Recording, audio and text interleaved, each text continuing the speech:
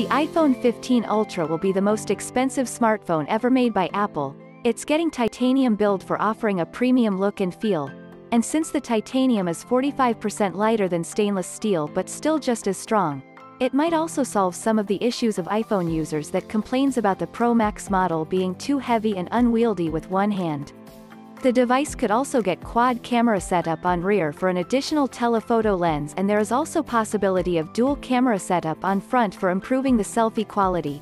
So technically, it could have total of 6 cameras, and yes, the device will also support 8K video recording.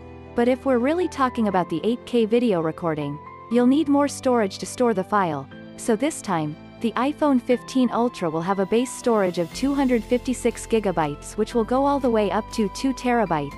Apple will use the unannounced A17 Bionic chip for powering the device, and it could have slightly bigger battery with faster charging support.